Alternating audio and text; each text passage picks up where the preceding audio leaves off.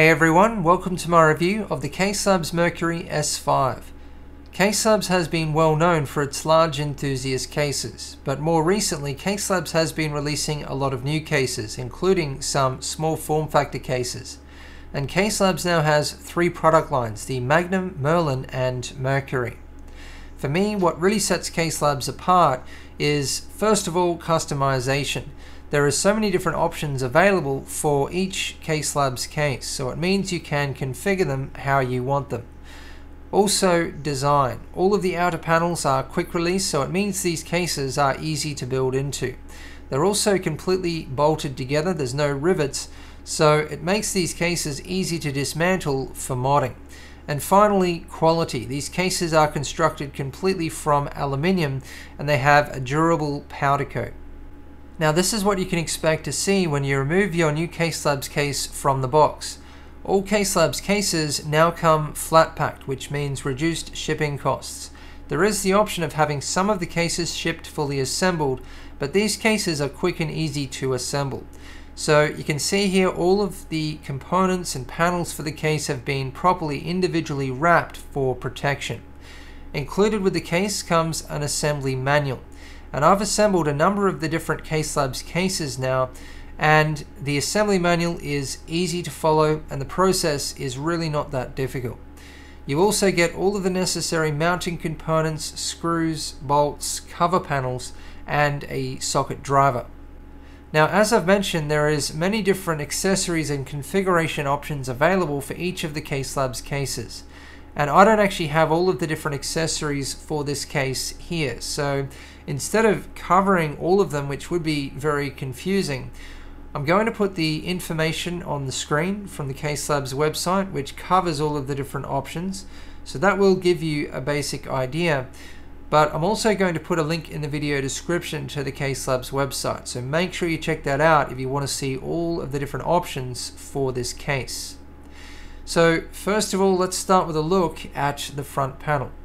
On the right hand side of the front panel is the 5.25 inch bays, and this case has 7 5.25 inch bays. The options I have here is an accessory for mounting a 240mm radiator and fans. So this takes up 6 of the 5.25 inch bays. Then at the top I have a ventilated 5.25 inch bay cover. On the left side of the front panel at the bottom you can see a small ventilated area. Moving up is the switch panel, and on the switch panel is the power and reset button, and these are high quality vandal switches. For the power button we have a 22mm blue ring vandal switch which shows power on. For the reset button we have a 16mm red dot vandal switch which shows hard drive activity. Moving on to a look at the top panel. The option that I have here is the 36mm extended version, and you can see it has a large ventilated area on the right and it's solid on the left. Now this option gives you an extra 36mm above the top of the case itself, and it gives you more room for installing fans and radiators. It actually allows you to install the fans in the 36mm extended area. We'll take a look at this shortly. Looking at the side panels, I have the same option for both of them, which is the side panel with the extra large window. And you can see that the window is a good size. It is definitely big enough to show off all of the hardware inside of the case.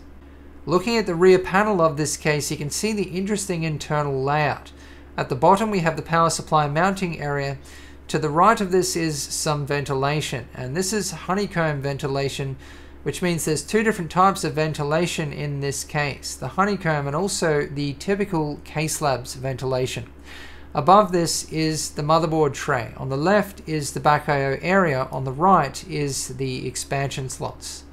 Above the expansion slots you can see some more ventilation and two cutouts for water cooling tubing. Then to the left of this is a 120mm fan mounting position. Now for those of you who are not familiar with Caselabs cases, this is where the interesting design of these cases will really start to stand out. I have now removed all of the external cover panels from the case. The front cover panel, top cover panel and both of the side panels. And you can see that this gives access to all of the mounting components underneath. And it's this part of the design of Caselabs cases that makes them so easy to build into, because all of the outer panels are quick release. They can be quickly and easily removed. And it's also this aspect of the design that makes them extremely customizable, easy to modify. And there's really nothing else out there that is designed like this. Looking at the inside of the cover panels, you can see how they attach to the case. You'll notice that wherever you look around this case, you can see the high quality construction and paint job. Looking at the inside of the windowed side panel, you can see that the window is easily removable just by undoing these nuts. Now for a look at the inside of the case. This case can fit mATX and mATX motherboards. So we'll start by taking a look at the bottom panel. This is the power supply mounting area at the back of the case. And you can see that there's a ventilated area here. This is more honeycomb ventilation. So this means that the power supply can be mounted face up or face down and still receive good ventilation. At the front of the bottom panel, you can see a cover, and underneath this cover is a mounting position for a 140mm fan. On this side of the case, you can see a brace which holds the motherboard tray in position.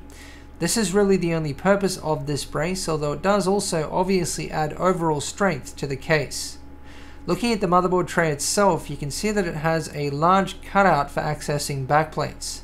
This cutout is also for routing CPU power cables.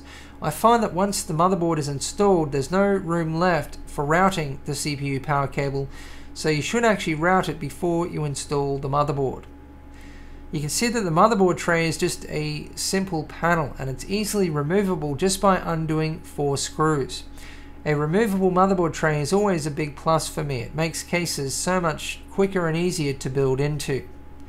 You can see that on the other side of the case, the motherboard tray is supported by a large panel.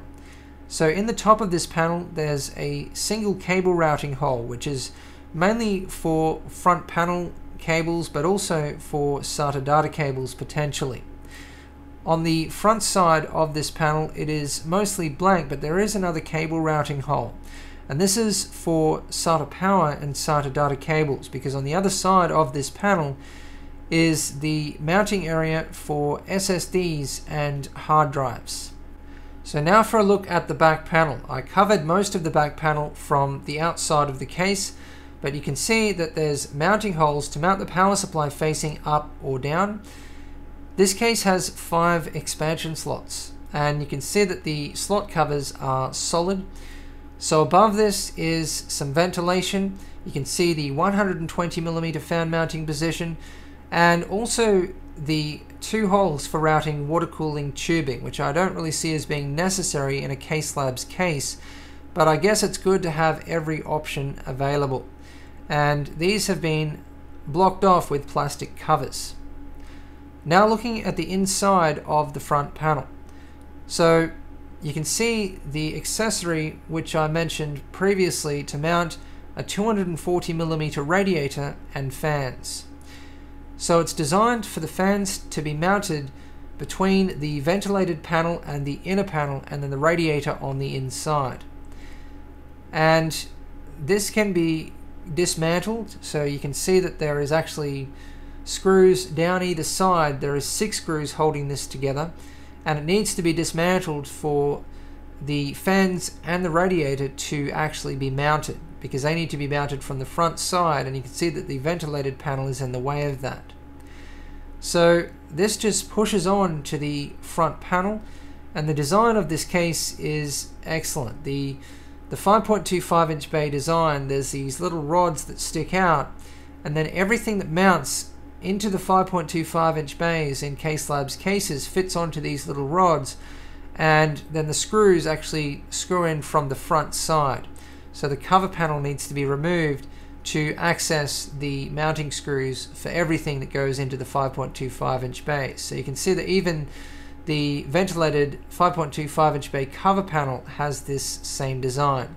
You can also see that there is anti-vibration grommets on all of the holes that fit onto the rods for this particular accessory.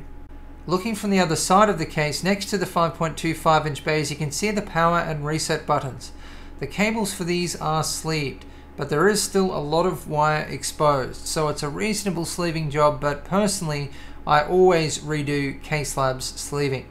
Underneath the power and reset buttons you can see a small opening.